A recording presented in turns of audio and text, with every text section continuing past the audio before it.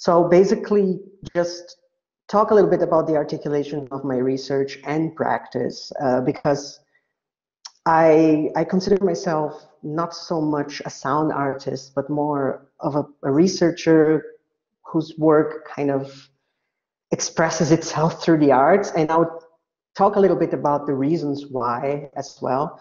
But it's what I will do is that I will kind of contextualize a little bit where I'm coming from with my work, show a little bit like 3 works that I'm not going to go into detail, but kind of like set up the stage for the 3 works that I will focus on, which are like the 3 most recent works that I've done since 2019.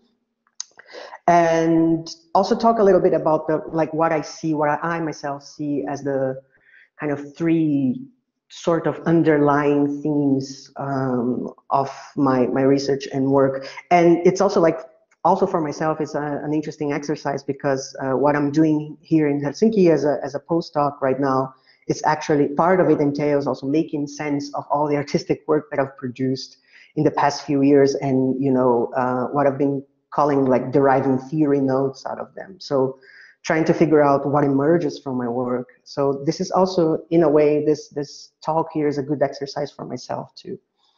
So when I was outlining this talk, I focused on these 3 themes that I think are central to my research and practice. And I would like to start with an interest in the material conditions of listening. That is, how sound becomes sound. So how we come to understand frequency information as sound, and that does not mean necessarily constrained to the ability to hear, but rather how the body perceives frequencies as sonic and vibrational information. This material conditions of listening is, of course, informed by my previous education, kind of like, philosophically is a bit of a clash between a Marxist and a post-structuralist perspective, but that's like for another conversation. But I'm really interested in how the recording apparatus, the medium by which sound travels, and also the conditions in which any form of sound work is produced, be it music, be it archives, which is something that I also deal with, be them also like everyday recordings, documentation, and also sound artwork, how the results, how we listen, and how the results or the how it unfolds on space and through listeners' bodies is also informed by the material conditions of its genesis, of how it's recorded, how it's reproduced, and the institutions and infrastructures through which it travels.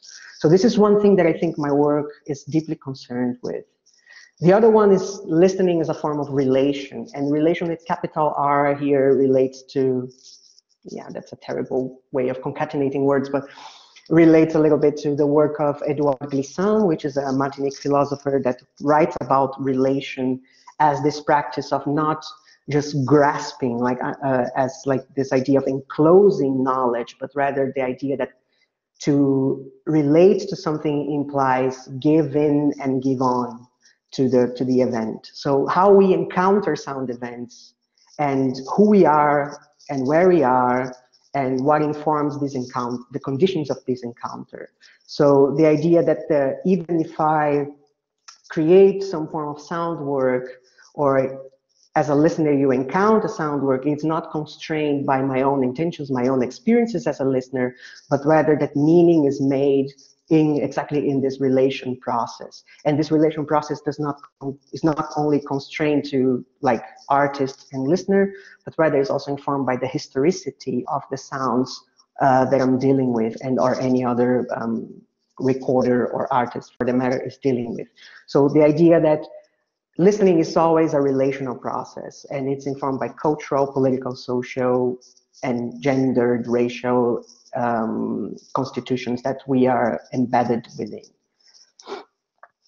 And the last one, which concerns a little bit more the recent work that I've been doing, but I think it's also important, is the idea, or the difference rather, between legibility and detectability in listening. So what listening effectively produces about the body, meaning that actively brushing against the idea that sound is inherent to a body. So the idea that there is some kind of essentializing notion of what sound is, but rather that listening produces the body in the moment of listening.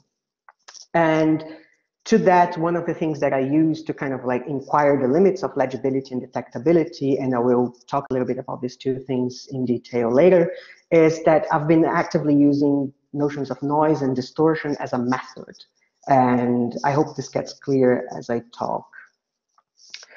My interest in the materiality of sound, as I mentioned in the beginning, also comes because of my training as a designer. So I actually studied graphic design back in Brazil.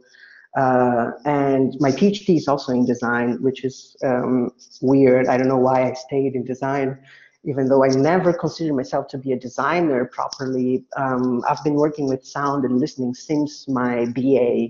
I kind of like hacked or subverted my way through my graduation, my undergrad actually. My final work was actually a sound work, but I disguised this as a graphic design work. But on the other hand, I don't think I would be doing this kind of work if I didn't have all this training as a designer, particularly in the university that I studied in Brazil, which is a public university that has this strong philosophical view of what design is and what design does in the world. So I encountered a lot of philosophical work that is not necessarily from design, from the field of design, that basically helped me think design as more of like this thing that delineates material relationships. And I was able actually to make sense of it during my PhD at the University of the Arts in Berlin, which I finished there in 2017. And I wrote about the material conditions of police violence and sound in Brazil. So how the Brazilian military police actively uses sound and sonic practices and listening practices as a justification for, and also like as a vector for racialized violence in the country. So I worked with exploring how certain musical practices are criminalized, but also how the police also makes use of sonic tactics in order to exercise violence against Black and brown Brazilians. So yeah, after I finished my PhD and wrote all these things about police violence, I think I started like thinking about what was happening in terms of the political situation in Brazil, but how that would translate being in Europe, you know, because me being a Brazilian researcher, writing these things from abroad also grants me a certain privilege and a certain positionality to talk about those things. So one of the ways that I engaged with the topics that I was engaging with was actually I was looking at media depictions of the violences that I was speaking about. So both in musical production, but also like documentation from the police itself, documentation from activists against the police, and so on. And you know, this transferability, this kind of like, if you will, continental transferability became a concern, because I thought, okay, I have this position in which I'm seeing things from a distance, and I have some kind of emotional and personal relationship with that, but you know, being physically far away also changes how I research and informs the outcome of my research. And that became some kind of like a thing that more or less an active part of my work, starting with this work that I did with a friend, called an artist called Lucas Odahara, also Brazilian. We did this work in 2017 called Tempos Verbais, which was basically a collection and a mix of students' recordings of like a massive occupation of schools that happened starting in São Paulo, but then spreading all over Brazil throughout 2015 and 16. And there was like a lot of recordings that the students themselves made from the occupations to kind of counter the media narratives about them. I'm not going to go in detail about that, but what emerged from this work is that this is the installation that Lucas did. I didn't do the physical installation, I only did the sound composition. But what emerged from this was that we started questioning what does it mean to take these recordings, like they were all on YouTube, and they were like very lo-fi recordings and meant to be public, but what does it mean to transfer them to a gallery space in which the listening conditions are completely different, not only in terms of like taking them out of the schools and taking them out of YouTube and putting them in a gallery space, but also taking them out of Brazil and putting them in Germany. And what does it mean to, the conditions in which a protest emerges in Brazil are fundamentally different from the conditions of the emergence of a protest in Germany. So we started dealing with these ideas, but also it is kind of a setback of the project itself, because these questions emerged as we installed. We weren't aware that these questions could emerge, but in conversation with listeners and with curators and so on, it kind of emerged the fact that this transposition was important for the work itself, because it opened up this positionality and this relationality of listening that I was speaking about.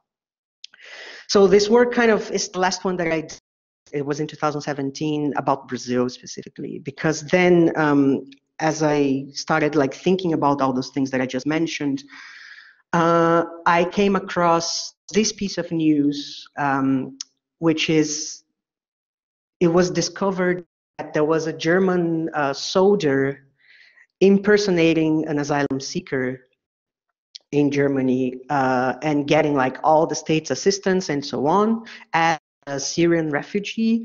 But not only that, this German soldier was planning a series of terror attacks that he would then place on his Syrian identity. And this, it's kind of like, okay, it's a really bizarre piece of news, but one thing that caught my attention in this whole investigation that was happening after they found this guy, Franco Albrecht is his name, is that why was he granted asylum? And one of the things that was determining for his asylum granting was his interview and language assessment. So at the time, I was looking at all this idea that violence, like police violence, and not only constrained to the institution of the police, but also like in practices of policing.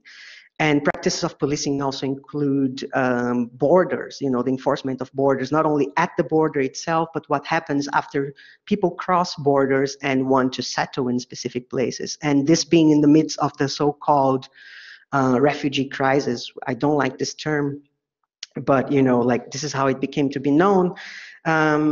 In Germany, it kind of called my attention because I saw like some similarities of the stuff that I wrote in my PhD about how sound is instrumentalized to exercise violence and how insidious sonic practices can be into sedimenting certain assumptions about race, identity, and so on. That the idea of a white German soldier being granted asylum as a Syrian refugee through not only, I mean, it was not the only thing, but a big part of it being his language assessment called my attention.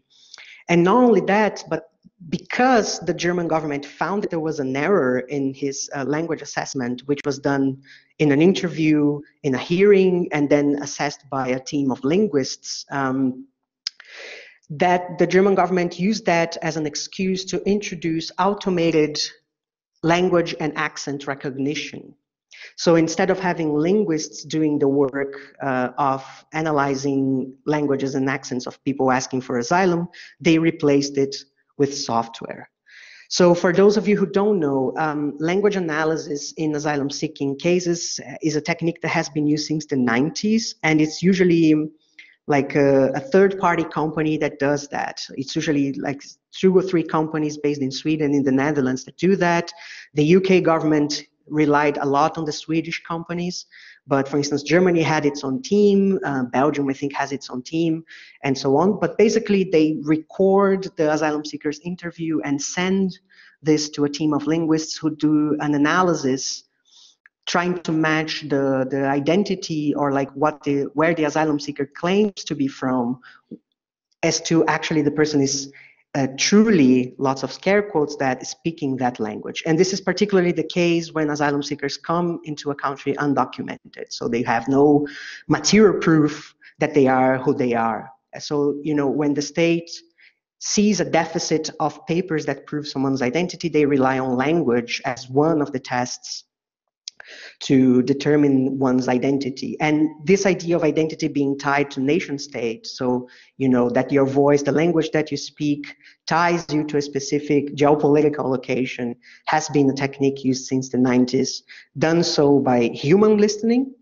And then since the end of 2017, Germany, as far as I know, is the only country in the world doing that yet, that replaced it with software. So the idea that then instead of having an interview recorded and then analyzed by linguists, the asylum seeker is called into a room, as you can see in these drawings, and then speaks to a device like a microphone or a telephone for 2 minutes, and then the software analyzes and returns the probabilities of a language being spoken. So the software actually takes the role of the linguist in determining whether or not you are where you claim you are from.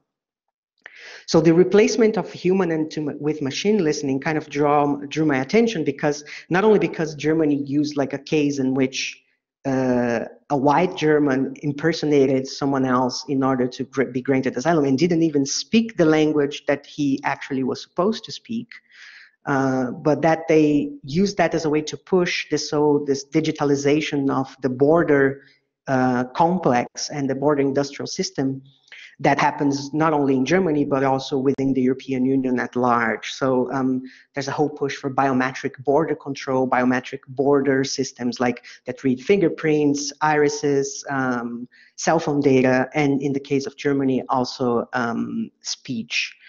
So I became kind of interested in this idea, that machine listening can produce a truth about someone, and this truth being external to the truth that the person themselves claim.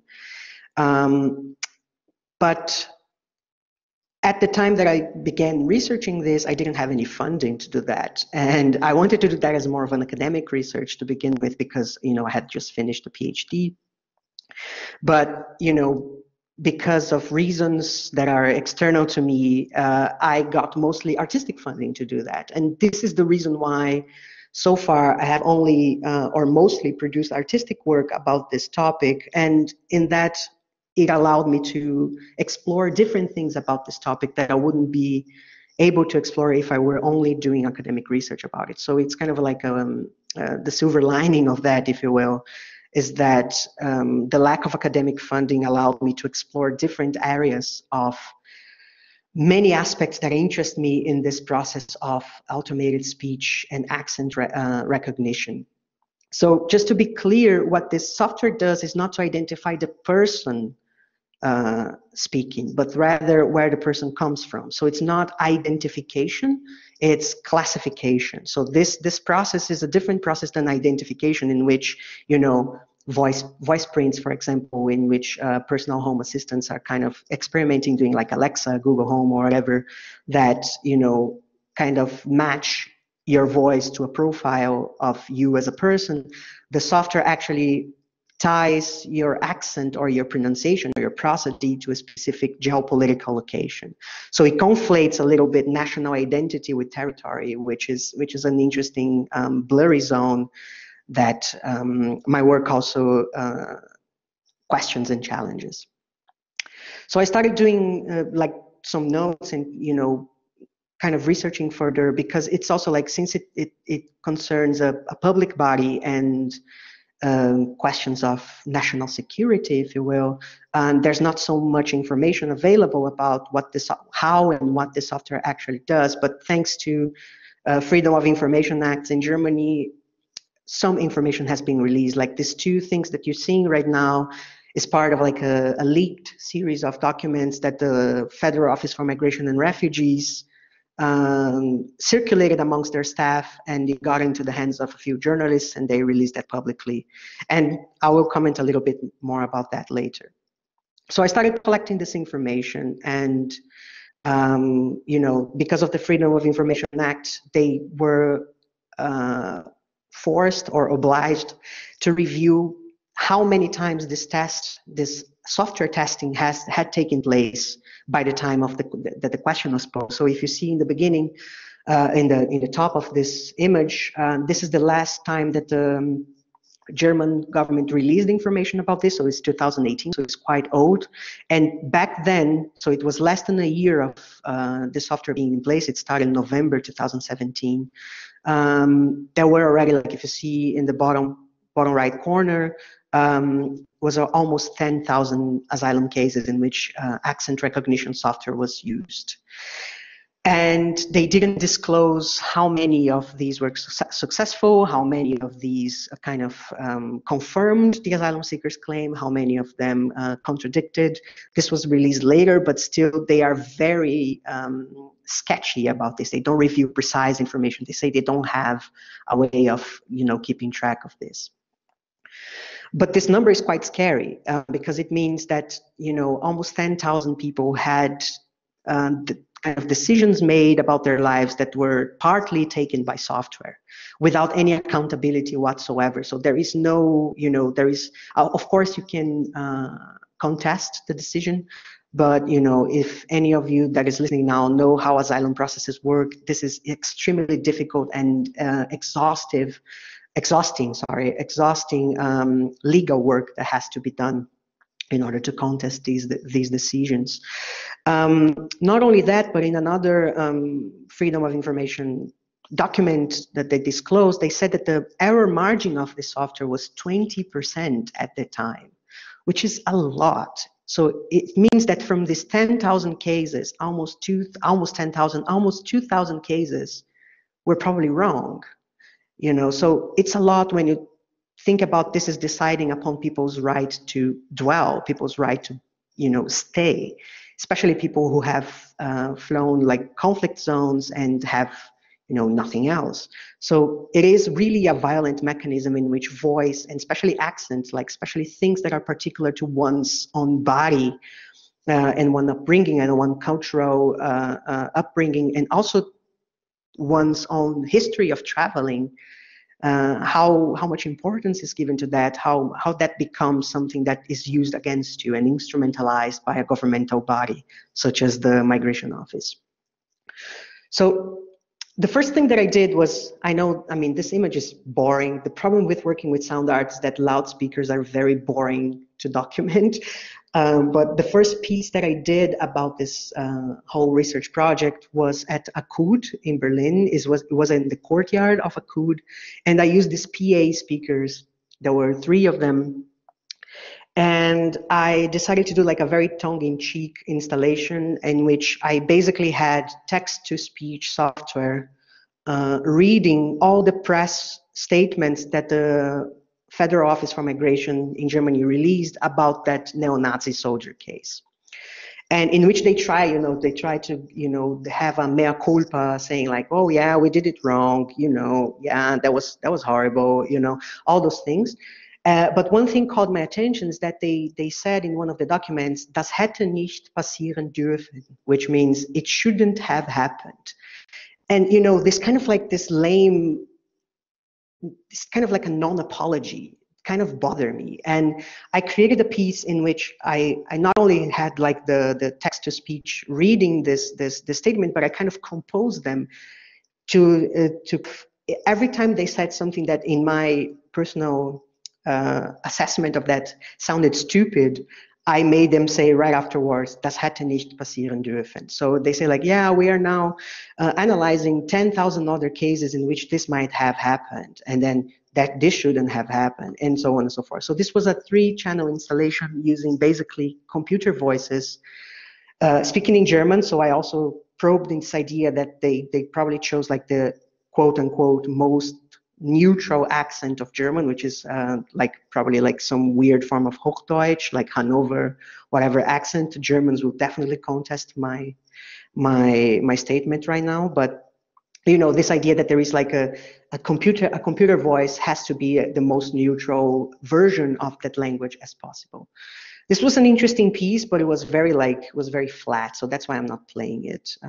But it was an interesting thing to do, just to have these 3 voices kind of occupying the courtyard in this very dystopian kind of scenario, and to the borders of natural and artificial voice being played very loud in the courtyard. So this was the first piece that I did. The second piece that I did is that I turned this on its head and kind of did like the opposite. So I was commissioned by the Goethe Institute in Brussels to do a piece about my research. And what I did is that I analyzed the documents that asylum seekers, or like the folders, the paperwork that the asylum seekers get when they arrive in Belgium, focusing on what is asked from them in the hearing. So what should they say, how should they behave, and etc., and what will be done with the recordings of their hearing if the case need be. So I had this kind of semi-professional choir, which is called Brussels Experimental, so led by Floris Lamens, the person at the left. And I asked him to select people in his choir that were from Belgium or and had a migration like history, so they were like sons, daughters of migrants, or they had moved to Belgium like at an early age or recently, but you know, that they were Belgian, but not like European Belgian, so to speak, you know, so they had like other forms of heritage that could place them outside of what is commonly seen and perceived as being like Belgian, you know. So, and they had like two of them were Belgian. The one in the middle, the person in the middle is from Afghanistan, had recently arrived in Belgium as an asylum seeker, turns out, but that was not like something that I was looking for. But what I wanted is that to have people whose own history of being in Europe kind of crossed along these borders of what does it mean to be Belgian in this case. So they would identify strongly with being Belgian, but that's not the case when Belgium looks at them necessarily. And these were all amateur opera singers. And what I had with them is that I had them sing the documents from the Belgian government, kind of like mocking a little bit the language in that. So they were like doing like syllable, like separated in syllables, and you know, almost like as machine readable phonemes. And we did a piece that basically had like a counterpoint composition in which all these phonemes became almost unrecognizable, but they were saying things that stemmed from both from the documents, but also saying things that kind of complicated a little bit the meanings of those documents. It was also an interesting piece, but I don't think it's relevant to kind of show examples of how it sounded like. If there is interest, I can send a recording later. But it was a very interesting thing to do because it also probed a little bit on the opposite process of what I did in the Akud piece, which was to reverse a little bit this idea of, or this process of human input and machinic output. In this case was more or less machinic input and human output, kind of mimicking and mocking this language in a way. So after I finished that piece, I got a grant from the city of Berlin to do artistic research.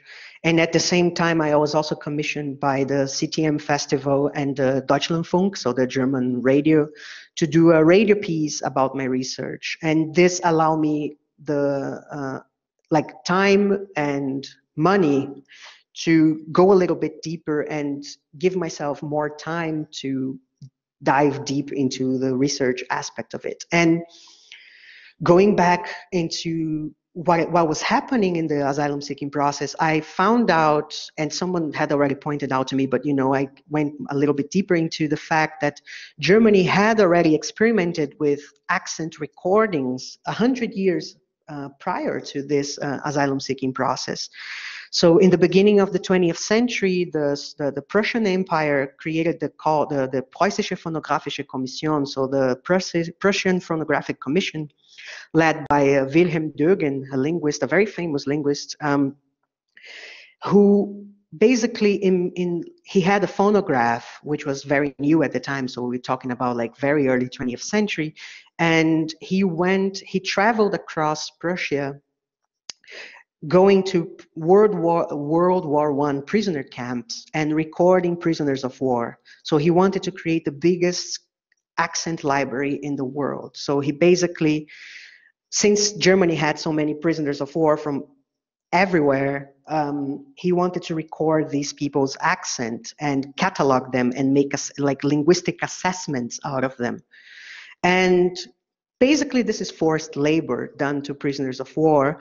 And there's also the fact that many of these prisoners of war, many of them were soldiers coming from, at the time, colonies. So you had soldiers coming from Martinique, soldiers coming from India, soldiers coming from Nepal, all places which were at the time French and British colonies that were there in Europe fighting their colonizers' wars. So there is lots of these recordings are actually from Martiniquan French, are from variations of English from India, and also some Creole French and other languages, also some dialects from specific ethnic groups in France. But there's a big chunk of these recordings is actually from colonial soldiers. And that, immediately clicked in me that there is like this temporal connection of 100 years of Germany trying to make sense of someone's accents and, provide some sort of cataloging, some sort of, deciphering, some sort of translation to that, and tying them once again to country and identity. In the case of course, the Phonographic Commission, there was no use of those accents in border enforcement, but instead they went through the process of academic study and anthropology and all these disciplines that have a strong colonial history and a very violent history for that matter. So I started looking at these recordings, and all these recordings are available at the Humboldt University in Berlin, and I figured out that the connection was not only temporal but was also spatial. So this is the König Friedrich August Kaserne. It's in today's Chemnitz, former Karl-Marx-Stadt. And I focused on this specific prisoner of war camp because it was by the time that I was doing this was the time that all these Pegida, these white supremacist marches were happening in Chemnitz. And not only that, but because a lot of colonial soldiers were also ordered in Chemnitz and in Wunsdorf, so these two camps. But I decided focusing on Chemnitz because of this connection with what was happening at the time, like all these marches, these neo-Nazi marches. But then I figured out that the König Friedrich August Kaserne was abandoned, is still abandoned, but this is how it looks like today. This is a photo that I took. But in fact, it is like an 8-minute walk from a current refugee center in which these accent testings are taking place and were taking place at the time. So you see like the Google Maps kind of thing. So there is also the spatial connection, and it's not by accident that these things are close to one another, because many other prisoner of war camps have been converted into refugee centers. So the connection was not only temporal, like 100 years, exactly 100 years apart, but also spatial. And I used that connection to do the piece that Deutschlandfunkkultur and CTM Festival commissioned me to do, which is, I will play you in a second. Another thing that struck me was that these were the forms that the Prussian Phonographic Commission did when they took the recording. So they had like the type of recording, the date, the birthplace of the person being recorded. And then in the end, I don't know if someone that is listening can speak German, but in the bottom right corner, you have the assessment of the specialist. And in this case, if you look like a little bit, this was by Wilhelm Dürgen himself. And then he does an assessment of the voice. So he says it is a clear and strong voice with good pronunciation of consonants in a way. So that's more or less what it says. So there is like this external assessment of someone's voice and someone's dialect or accent that is being recorded for being cataloged, taxonomized, and studied. And these are the forms that the Phonographic Commission did. But then I got access to the kind of documents that caseworkers get when asylum seekers are tested with the software, and this is how it looks like. So it bears some resemblance in this idea of like, you know, assessments and kind of breaking down into characteristics of speech. But what is different in this case is that the accent recognition software gives you probabilities. And these probabilities are distributed across a spectrum. And so they do not tell exactly what's happening, but they tell the probability that this is happening based on the duration of the recording. So you see that from 58 seconds, only 22.5-ish seconds were usable. And you know, you have all these other technical details. So there is also like this bureaucratic connection in what language becomes once it's recorded. And you know, all these details ended up being parts of the piece that I did, which is a series of gaps rather than a presence. It's narrated in German, but on my website I have a PDF of the voiceovers that I did. And I think before we play a piece, I know I'm speaking a lot and we're not doing so much listening, but before we listen, I just wanted to say a few things about it. So I had like this trio of singers with me, and I was also playing like electronics and doing the voiceovers. But this, in the end, became sort of, so it's 41 minutes long and became kind of like in between an essay and a play, like a theatrical kind of thing, but also some degree of sound composition. But important for me was that all the voices that I wanted to have in this piece would have some form of engagement with language that was not expected. So the piece in itself, it's in 4 or 5 languages. So it's German, English, Arabic, Kurdish. So it's 4 languages. So German, English, Arabic, and Kurdish.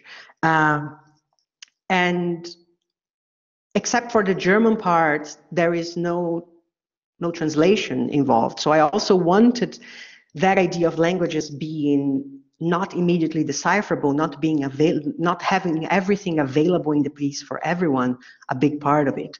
So I think we can listen now to the first track, in which I have like this kind of like more theatrical or kind of like playful idea of working with the 3 singers. It's just the 3 singers and having them narrate facts, but in a very opaque and obscure manner about the temporal and spatial connections. It's in German, so just bear with me, but it's like the first part that I wanted to play, if we can, please. So as I mentioned, like I had these 3 singers, so Enana, Leo, and Mariana Bahia. So 2 of them from Syria and 1 from Brazil. All of them speaking German, and you know, with their own accents, their own pronunciations. We had like minimal correction just to ensure like some things were not like missed, and you know, because of course we wanted also to communicate the content, but the whole idea was to have all voices in the piece being, you know, immediately like noisy for your average German listener. You know, I wanted to give them this, to the listener, this kind of like uncomfortable moment in which the listener is, you know, being confronted with different pronunciations. And I also let them sing, you know, so there was this moment in which I let them improvise and do this kind of call and response and find their own melodies into that, because I also wanted to give them some autonomy as to respond to the whole research that was done. Because, you know, from the 3, Enana, they had gone through the asylum seeking process. No, I think Leo as well, both had gone through the asylum seeking process, although like in different capacities, and none of them going through this language testing, but they were aware of the violences and the whole, you know, bureaucratic nightmare that this can be. So I also, you know, in inviting them to be part of the piece, I also wanted to give them space to improvise and to let their own joy take part of the piece as well. You know, there's before we listen to the second part, so just a technical thing, I did like 3 recordings of this, but I think I would just listen to the next one in a couple of seconds. The third one will be too long. But this third one you can listen to in the Deutschlandfunk Kultur. It's available online.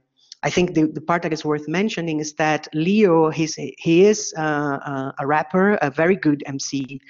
And in this configuration, he was kind of the MC as well, because he was one of the main narrators and kind of the storyteller. Apart from me, I was kind of giving the sort of more academic talk, but he was narrating the story mostly. And in the end, he composed a verse in Arabic about the piece, and then the second part, so there are 2 parts. The first one is a verse that he composed in Arabic, and the second part he recites a Kurdish poem, a Kurdish revolutionary poem.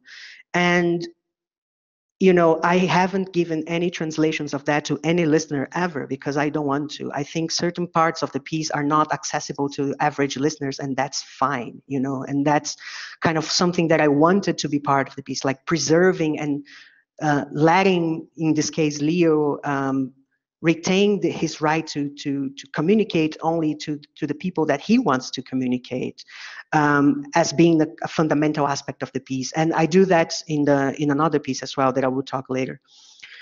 Another thing that emerged in this piece, I'm nowhere talking about it because it's a 40-minute piece and there's a lot of things happening in there, but it's also dealing with this archive that I was talking about, these recordings from the Phonographic Commission.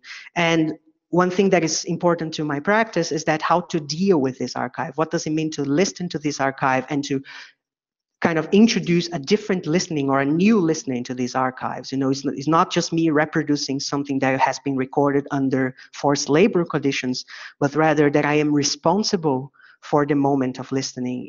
As an artist, as a scholar, or whatever you want to take, there is a certain degree of accountability of dealing with these archives, and the way that you present them and the way that you introduce a new listening to them matters for how, if you want these archives to tell the story that you want them, or you let them tell, which is not just the reproduction of the violences by which they were constituted. So this next bit that I want to play from this piece kind of does that by juxtaposing one of these recordings with the current documentation from the Federal Office for Migration and Refugees about how the speech test should be conducted. So I'm just juxtaposing these 2 recordings and, asking the listener, what is there in this juxtaposition that, tells both stories at the same time and lets a third emerge, which is, it's kind of like this, like Germany failing to attend to its own history.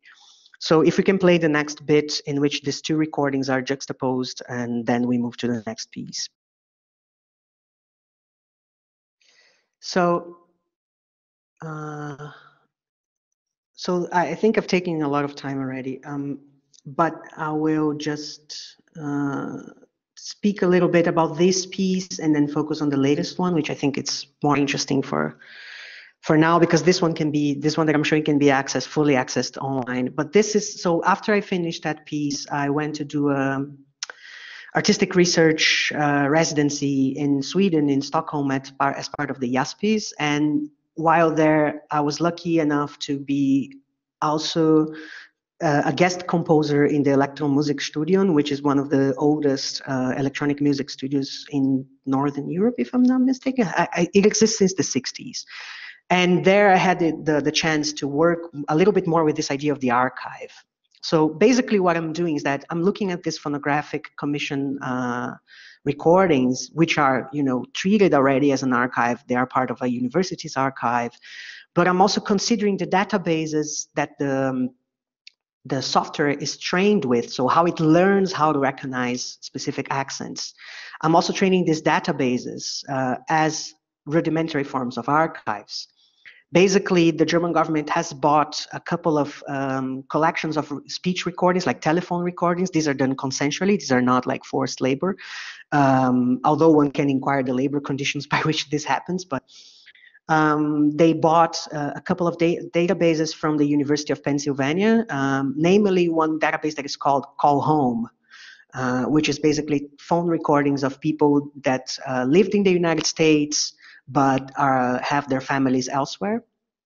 And specifically, they bought the first one that they bought was the Egyptian Arabic variation of it. So they trained the software with it first with Egyptian Arabic, and then they added other variations of Arabic.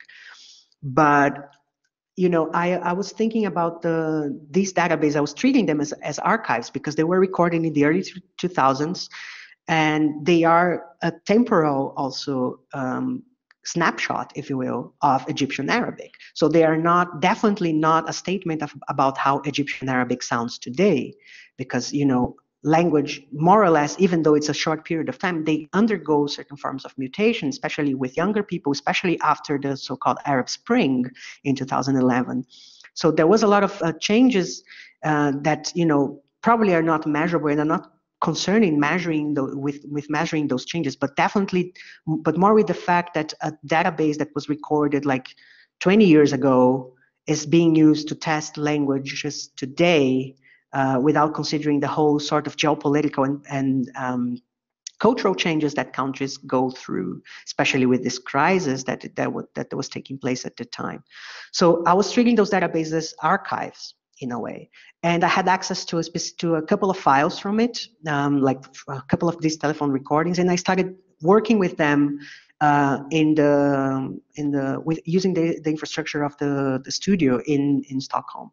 So I was using this gigantic Buchla synthesizer to do that, which has like this spectral filters, and this kind of spectral kind of parsing or filtering is more or less what the software does. Technically speaking, it's not exactly the same, but it bears some resemblance in terms of the techniques that it uses, except that the software does that, as in the frequency domains, kind of like Fourier transform, all these digital transformations.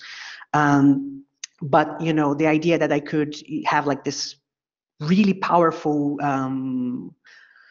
multi-frequency filter, bandpass filter, kind of got me thinking about how to treat these materials and kind of zoom into specific aspects of these recordings instead of like just playing them as they are. So what I did throughout this research process was to manipulate these archives, these databases, find out specific sounds, and in this case I was focusing on so-called paraverbal sounds, so sounds that are not verbal or extend a little bit the verbal meaning of a specific word, such as hesitations, coughs, breathing, lip smacks, which was my favorite one, and breathing sounds and so on. Things that in the database, they are annotated in the transcription, they are annotated so the software can ignore them.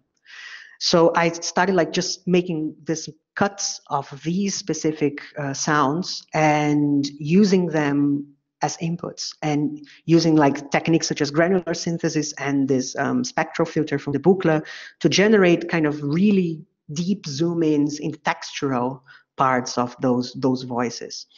And at the same time, I did like this for the open studios at IASPIS. I did this sort of semi-generative composition using like this Eurorack thing.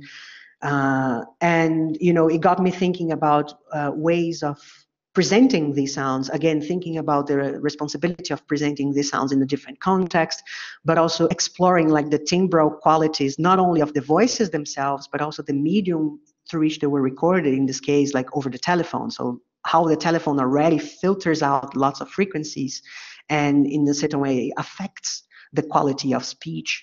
And, also transposing them to a different medium, to a different technique, and so on.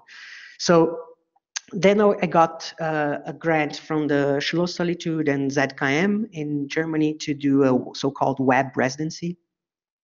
And I did this project called On the Apparently Meaningless Texture of Noise, in which I started working with this way of zooming in, so like granular synthesis and spectral filtering as a way of zooming in into this timbral and textural qualities of voice, not necessarily divorcing them from where they come from. So it's not just presenting those voices as if abstracted from where they come from and what they mean and what they are used for, but rather contextualizing these kind of exploration of timbre and texture in the process of accent recognition and accent classification software.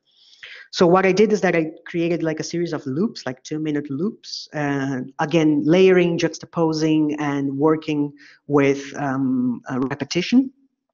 But I also did some sort of spatialization of them using ambisonics and binaural techniques. For that, I was using back then the structure of the studio in Stockholm, but then to transpose into this web environment, I had to rely a lot on my design skills and programming skills to make it like more or less work. This is online. You can navigate with headphones, and as you move the mouse around, it kind of respatializes the whole composition. But more importantly for me was that I wanted to treat this as an essay. So each composition has its own kind of meaning, abstractly speaking, but also that they pertain to a certain kind of step of the process that I wanted to talk about in each so-called chapter, and also to use the web space of this project as a repository for certain documents. So like these documents that were leaked from the migration office, I wanted to leave them available for download in this essay. So using this essay also as a repository of all this documentation that is very difficult to find. You have to navigate through a lot of German bureaucracy and 90s web design in order to find this file. So I have them, and I wanted to put them online in a way that is, kind of not explicitly kind of sharing them, but making them available nevertheless. So I brought like for us to listen two loops, but it's more interesting if you later access the essay itself and navigate through the loops yourselves.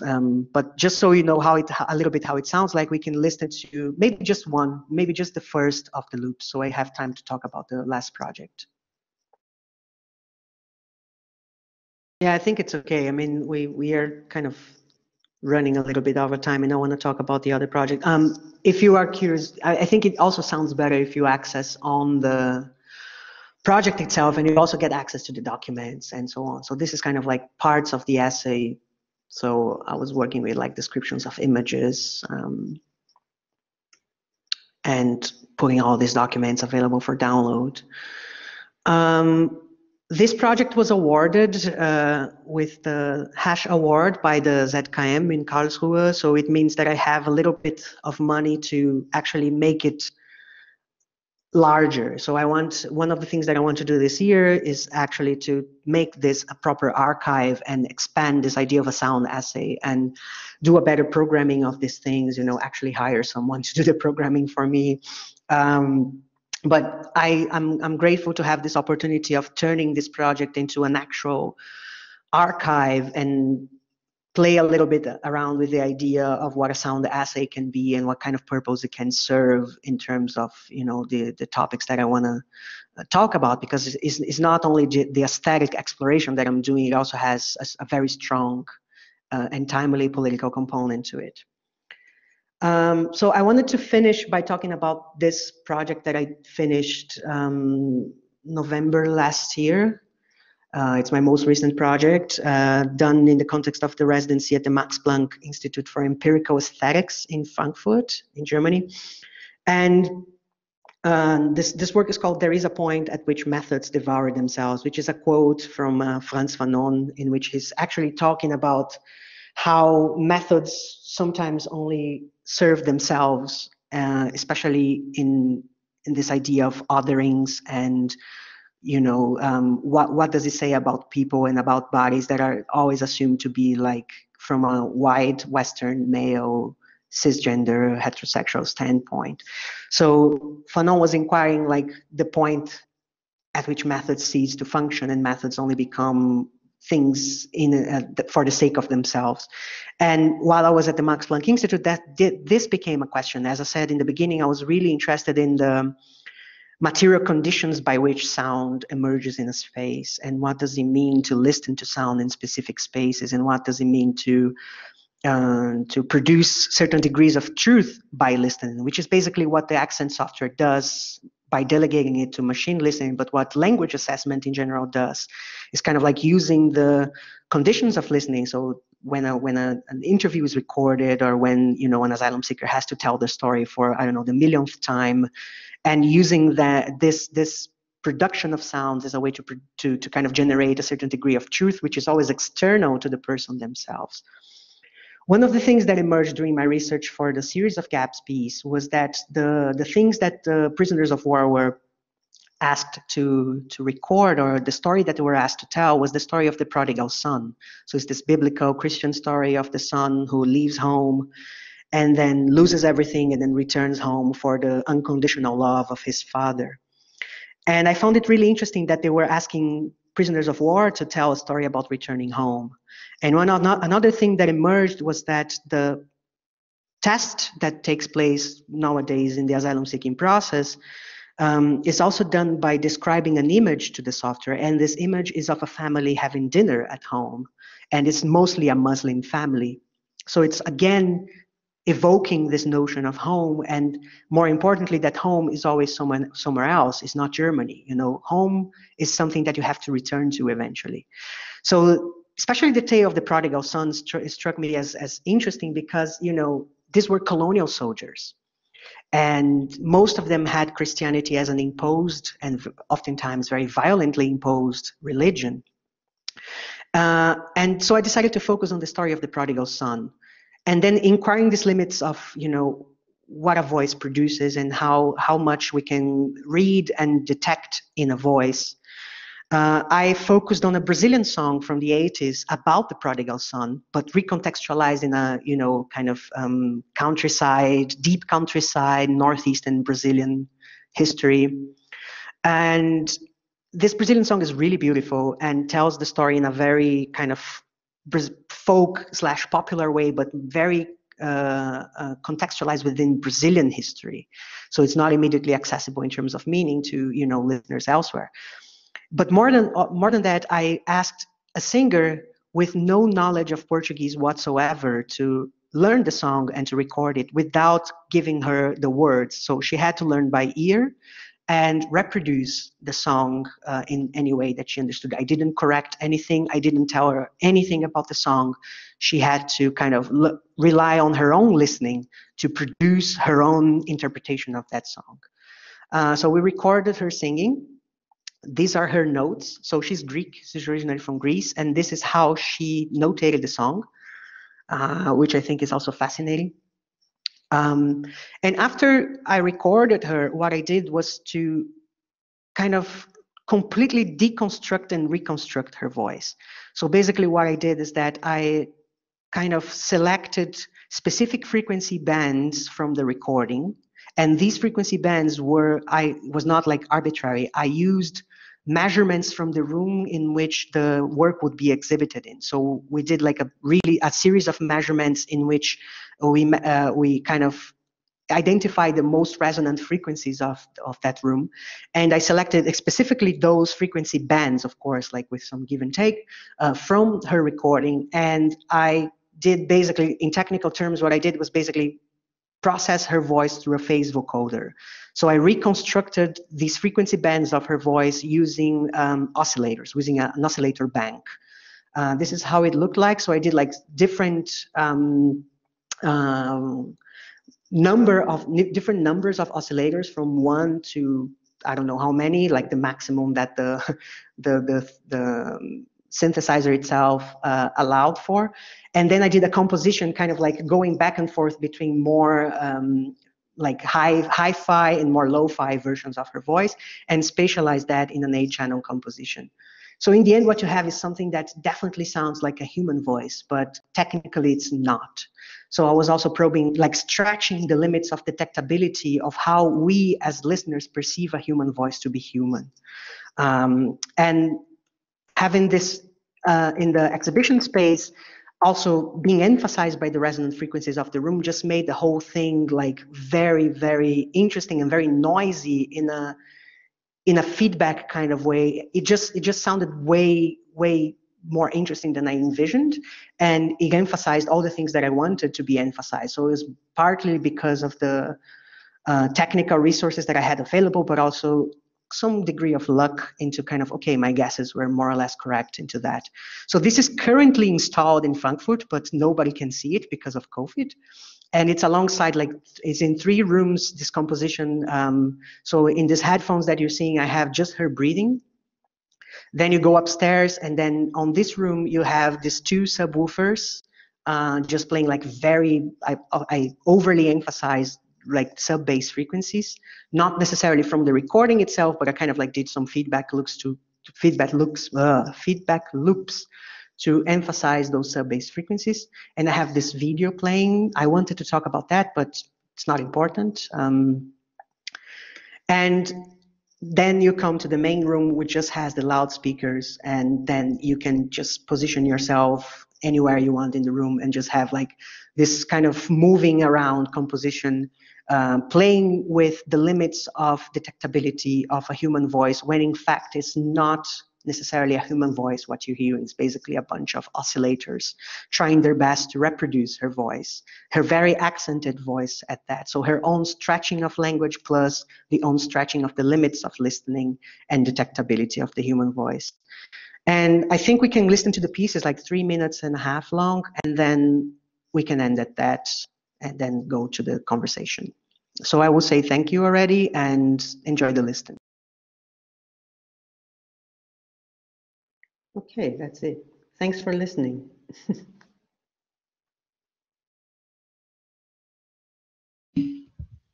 Oh, brilliant. Thank you so much, Pedro, for that lecture. That last piece was quite spine-tingling, actually, just thinking about the context and the story of the prodigal son and the deconstruction and the reconstruction and the kind of, yeah, I think it leads on really nicely from the lecture so far this term in thinking, well, we've kind of been circling this issue of a kind of politics of sound art, and I think what is so striking about your research is how densely research-ish it is, and then seeing the questions, or as you explained, how to put that into art, or as you said, one of the reasons is simply because you got the funding through art. But I think in a way it gives you a lot of freedom to, yeah, express or, yeah, to kind of put those processes into some kind of form that is experienceable by us. So much to dig through. So I think we should have a quick break and then come back for some questions for Pedro. I think you should have a quick break as well. So let's say I make it 4:03. Let's meet back here at 4:07 and we'll start with the Q&A. And there's been a question about your PhD and other publications, whether they're accessible online. So maybe you can answer that as a pre-question, right? It's on your website. Okay, everyone else, please have a quick break and see you back here at 7 minutes past. So we've gotten to 4:30. I'm just trying to see if there's anyone else I can spot who's in this week's Q&A group. Please do put your hand. I know you might not all necessarily speak and come on the mic, but I've made you all presenters. Those of you I can see. Tim. Yeah, would you like to go first, Tim? You should be able to turn on your microphone. Hi, can you hear me? Hi. Yes. Yeah. Yeah, I would like to say that was I really liked your approach to your work. I think it's very unique compared to everyone else we've had so far, so it was very interesting. My question is, how important is sound to you in stimulating change and awareness of problems in the world? And do you think that sound arts will hold a more pivotal role in spreading messages in the future, or does it already?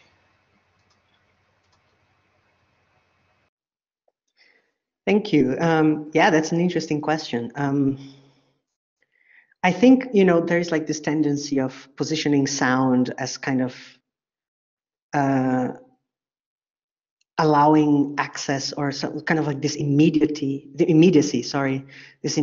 of sound and of listening, which I'm not sure I espouse this vision. You know, I think sound is a way of assessing other ways of understanding how the world unfolds, but not necessarily that it does more than other senses do. You know, I think that we tend to rely a lot on certain kind of hierarchy of the senses, that I think sound and listening are not more important than any other engagement. So I think, like, I would say that an attention towards the senses might reveal different things about the world, and sound is just listening is just one of them. What sound produces is, in fact, as I said in the beginning, it's kind of, it expresses and it's at the same time a material engagement about relationships of power in the world. And I think that one way to approach this is that sound is basically another entry point, but not that it reveals something that is able to do more or less than any other senses would do. In terms of what political changes, is this idea that, if you read, for instance, Jacques Attali, Noise, like one of the quintessential sound studies books, he would say that sound kind of precludes or forecloses history. And I think it is Fred Moten that says that sound actually anticipates history, but it does in a backwards motion, So I think there's this kind of like understanding that sound reveals something that is not immediately attainable, but at the same time, what it reveals is not necessarily the future, but rather allows us to access other parts of history that were perhaps neglected, and allow us to understand how the world unfolds in ways that have not been so far accounted for. And to the extent that that allows us to plan and to articulate a different future, but that sound itself is able to do that, I think is to essentialize a little bit the power of sound. One thing that when I teach, I bombard my students with is that I insist on the idea that there is no primacy of sound. Sound is always informed by a material. I'm hearing myself in feedback. Okay, yeah. So sound always exists as a material engagement and an affective engagement with things. There is no. I believe that that's something that I more or less to my students, is that sound is never just sound, and in that sense, it does not do anything in and by itself unless we apply some sort of agency or understand different agencies at play when sound exists in the world, basically. Cool, thank you. That was a very, very good answer. Annie, do you want me to ask any other questions, or should we get other people to ask them? Should we see if anyone else from your group wants to ask their question, and if not, you could read someone's question out. Okay, Henry, go ahead.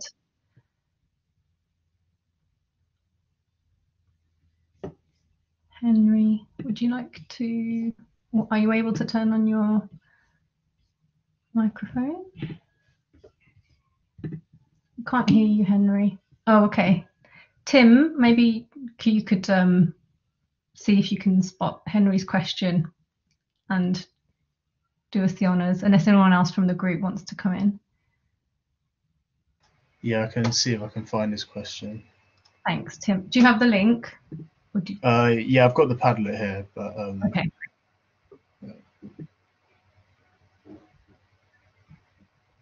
Yeah, I can't see one that's named with him. Oh yeah. Sorry, Henry, if you want to type in your question to the chat box, that might be a bit better.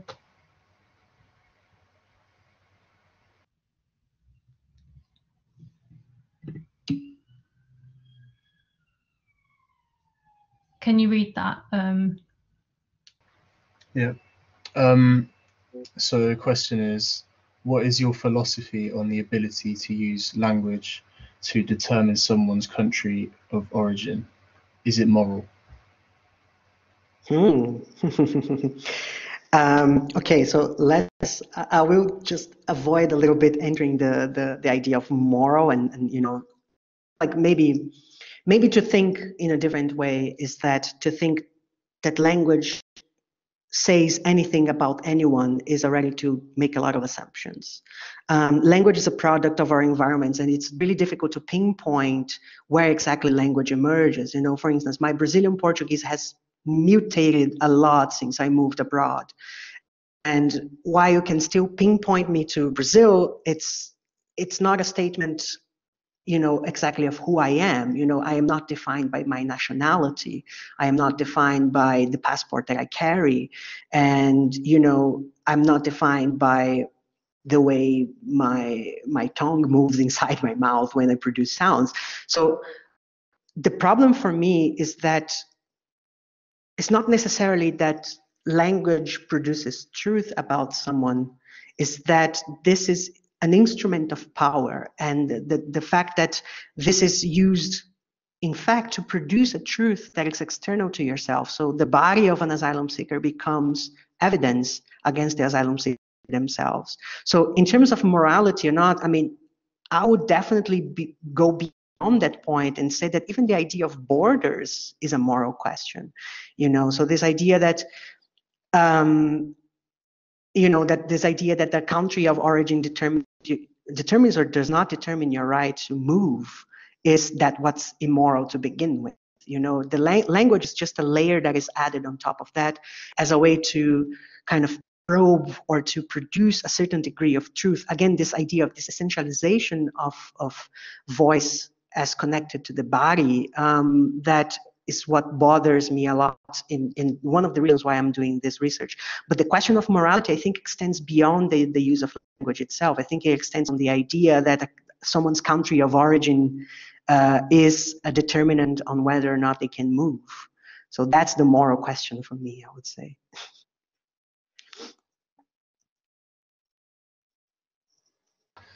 Thank you. Sure, I'll just go on to ask some questions from the Padlet, Annie. Yeah, sure. I mean, just before that, can I just say something, like, again, on the questions? It's something that is important that I forgot. Sorry, I don't want to cut across. One thing that's important in my research, and I think that's why I wanted to interrupt and say it, because I forgot to say, is that a question often emerges like, oh, so do you think that we should improve these algorithms? We think that this recognition should be done better. And, you know, that's not what I'm saying. You know, I think that the recognition in itself is the problem. You know, that you can use these things to determine someone's rights is the problem in itself. So I'm not advocating for better recognition. You know, I'm advocating for the abolition of these practices and eventually of borders altogether. So I think this is important to say. So maybe that's why it's kind of, it works. Maybe you have more freedom in the context of working as an artist, because if you were to apply for I don't know, like research council funds, they might expect you to improve policy or improve procedures that are in existence. Yeah.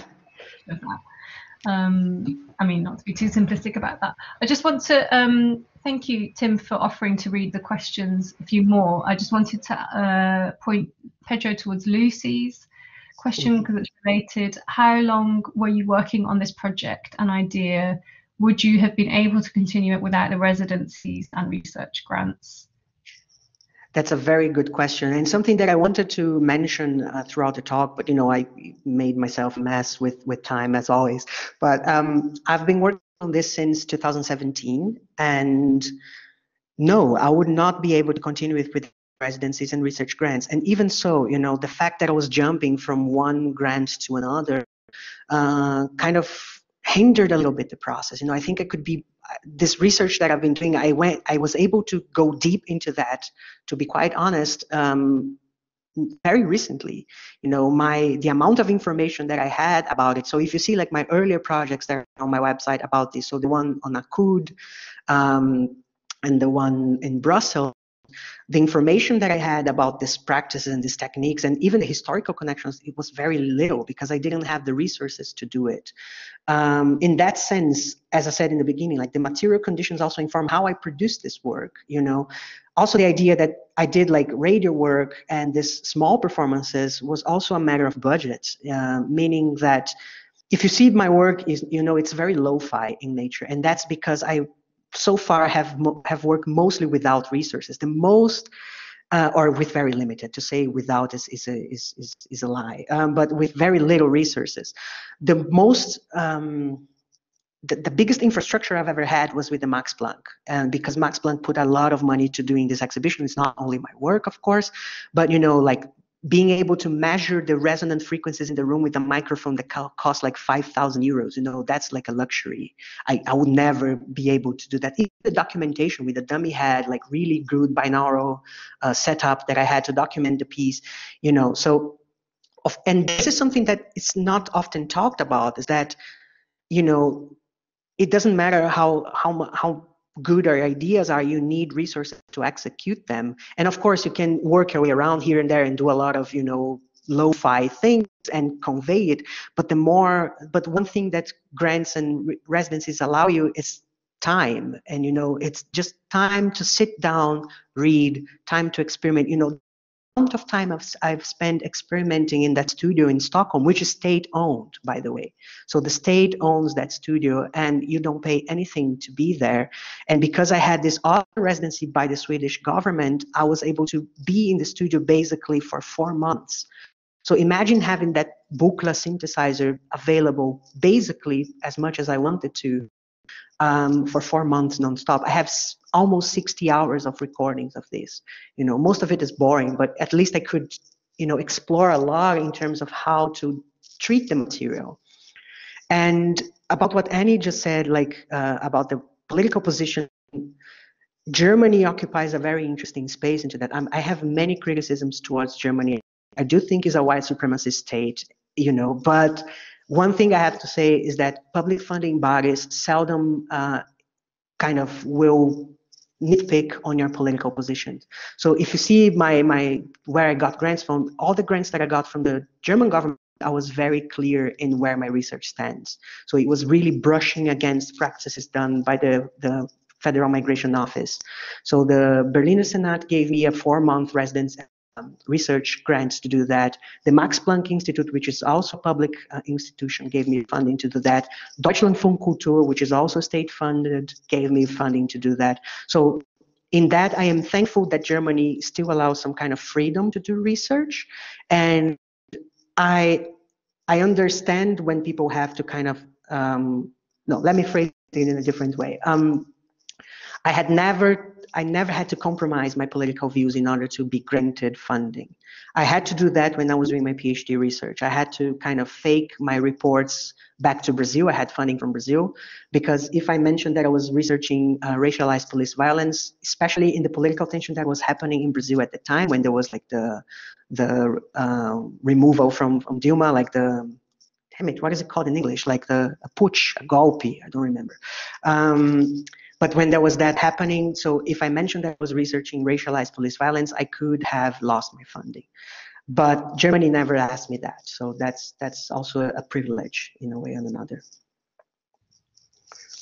Yeah, it's super interesting when you were describing how the kind of multilingual element that you worked really purposefully with in that piece, because it was for kind of Deutschland Radio, and it had to be, I think the end, I've worked with them myself, the end product has to be understandable to the German audience because it is state funded. Like you said, there's an English transcript on your website, which I did link to, but I think, yeah, working with that kind of, it was almost like a cacophony of voices, and working, I suppose, with that opaqueness that comes through, like you said, not translating certain bits. Yeah, super fascinating. Should we go to Manoli's question?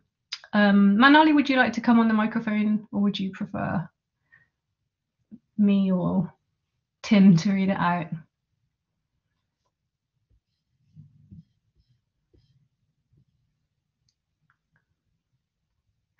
Okay, maybe I'll read it out then.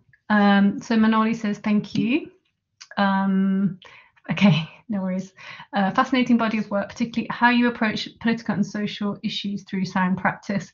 My question is on your collaboration with a Greek singer.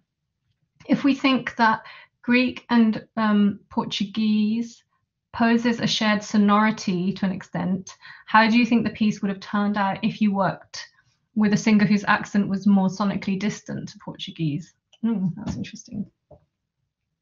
Thank you.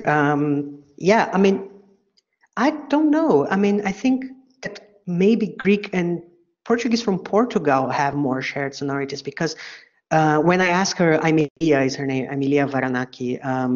When I asked her for the first time how was her knowledge of Portuguese, she answered saying like, well, it's close to known, and she reported me saying that back like when she'd sent me her annotations that she struggled a lot with very specific sounds. And if I worked with someone like, I don't know, who was a native speaker of Arabic or, you know, I don't know, Chinese, Japanese, whatever, other languages that are like completely different from Portuguese, or even, for instance, Finnish, or I think it's just that the phonemes will be presented differently, because I think her accent shows. And one of the things that I think is most interesting about this piece is that if you do not speak Portuguese, the level of fluency that she achieves goes unnoticed, you know, because it's something that it's only available if you are able to speak the language and identify the moments in which her pronunciation slips. Because really, like, her pronunciation varies in an amount of like 1 to 2 seconds, from being super accurate to complete gibberish. And this is really interesting in the way that she interprets those sounds as relating to her own language. So in a way, I think any other language that is not like a Romance language would give very different results. And I think Greek, maybe, I don't know if I don't understand Greek, but I do think that her Greekness also shows in the recording, which I think even makes it more interesting, that it inhabits this blurry zone between, you know, sounding Greek, sounding Portuguese, or sounding like nothing at all. And for me, that was something that was a conscious decision on the piece, was to retain that level of opacity, in a sense that I don't explain in any other part of the piece that the song that, you know, she's trying to sing something that she does not have access to. And I do not explain the decisions that she takes. It's just that if you speak Portuguese, or maybe if you speak Greek, you have access to a different level of the piece. But if you don't, if you don't speak, you don't have that access, and that's okay. You know, one thing that I've been working a lot with is retaining this degree of legibility, of being understandable, and not assuming that everything needs to be translatable and available all the time. Not even for me. Like, one thing that I forgot to mention is that the final part of Series of Gaps, the poem that Leo reads, and the verse that he created in Arabic, he didn't translate it to me. I don't know what he's talking. He just gave like a brief, like a summary of what he wrote. So yeah, I wrote a little bit about dialogues that center around home and language in the Arabic part. And he said the Kurdish poem was a revolutionary poem. So I also had to place trust in the people that I was working with, that they would create something that was also meaningful to the piece. And I don't have access to that as well, as the one who actually conceived the whole thing, because I also didn't want to you know, eavesdrop on something that perhaps is not meant to be accessible to me.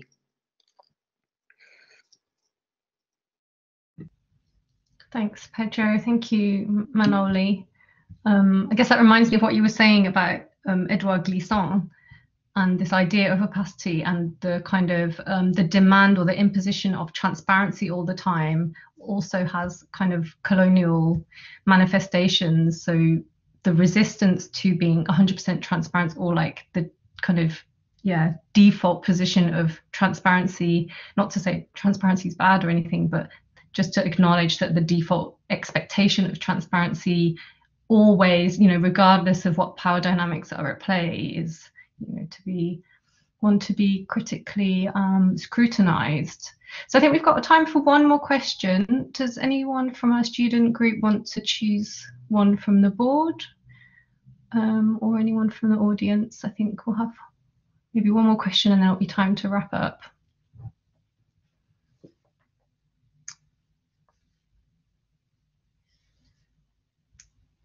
Tim, can I ask you again? I'm sorry. Yeah. You're doing I don't mind asking one. That's cool. You want to choose one from the board? Yeah, there's one from Kevin Hallamone, and it says, how was your first experience with sound that inspired you to become an artist like you are now? Was it music, or was it the ambience of your neighborhood or surroundings where you grew up?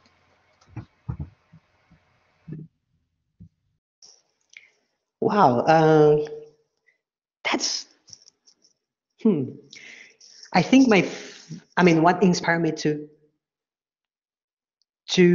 become an artist, as I said, was also a product of my lack of resources in a way, but an interest from the get-go into exploring things that were extending beyond musical practice. So I was always like a very musical person, which is weird because I have no musicians in my family. But I remember like working. My dad was working as a journalist when I was a kid, and this was back in the 80s. And then he had one of these dictaphones, and I remember as a kid kind of stealing his dictaphone and doing my own recordings. To his rage, that was kind of ruining his work materials. But that's my first sound experience. And I don't look back at that thing like, oh, that's my origin story. But I see that as kind of pinpointing that I always had an interesting sound, so to speak. But what inspired me to become an artist was not necessarily something like very poetic or very romantic. It was basically that I grew up as a metal kid, and I started playing guitar when I was 12, and I wanted to study music, but my parents could not support me like financially to do music. So I had to choose something else, and I chose graphic design because with graphic design I could work. But as I said, I was lucky enough that I studied in a university that had one or two professors there really going deep into what design meant and what design could be. And as I mentioned in the beginning, I had this own, Marxist and post-structuralist education at university. So I was reading, or trying to, because I don't think I was understanding that much, but I was reading Deleuze when I was 18 and trying to make sense of all the things that some professors were talking about. And at one point, one professor mentioned a book by R. Murray Schafer, of all people, which is someone that I'm not very fond of these days. But I remember reading The Tuning of the World and, being completely fascinated that you could talk about sound in that way. And I remember talking to one of my professors, and then he said, well, there's a lot more you can do with sound that does not concern music. And there's a lot more that you can do that actually pertains to a design look at things. So from that moment on, I think I decided that, I only wanted to work with sound because I couldn't see myself doing anything else. I worked a little bit as a graphic designer. I think I liked what I did, but, it's not something that moves me, it's not something that I actually have the guts to sit down and work for hours at large. So it was really like, oh my God, yeah. But I think, it was basically, I would say it was a combination of these two things, me having always this kind of inherent interest in sound, and then finding avenues at which I could do work on it. And then, if you see like my work, it doesn't fit quite well into the category of sound art as it's traditionally understood. It's because I still don't know how to do it, and I'm still figuring out how to express the things that interest me when it comes to what sound does. I'm not interested in sound as sound. I'm interested in what sound does. And for me to figure out that simple thing, it took so many years. And it was a lot of also deconstructing things that I thought I knew about sound, including Murray Schafer's writings, that kind of essentialize a lot of things about sound. And that's exactly what I would recommend, to read Marie Thompson's book.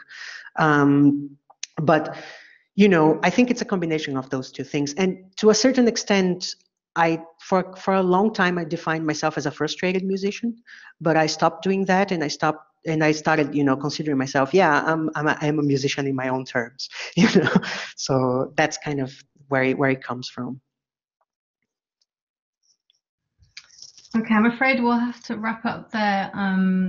But thank you so much, Pedro. I just wanted to comment briefly just how much I appreciate this kind of the consistency with which the kind of element of materiality is present in your work, like all the way from the stuff you talked about at the beginning, the kind of materiality of the voice or of sound, and the way that it enforces this kind of relational perspective, or yeah, how it foregrounds relations, right through to, you know, you being quite explicit about the funding and, you know, what funds what, and the kind of lived material, almost kind of bread and butter of what people can do as practitioners. And that's something that actually in this seminar we had right from the beginning, kind of thinking about art funding and the kind of politics of that also as it differs across different countries. So thank you so much for such a rich lecture, and thank you to our student group for the questions, and also our audience for asking their questions too. Yeah, fantastic. Thanks so much again for coming and sharing your work, and I'm sure people can go on your website to see more and read more of your work and listen to more of your work. Yes. Thank you so much for the invitation. Thanks to all the questions. They were really, really good questions. I think it allowed me to touch on things that I didn't remember talking about. So thank you so much. Thanks for the work you're doing as well. It's really nice.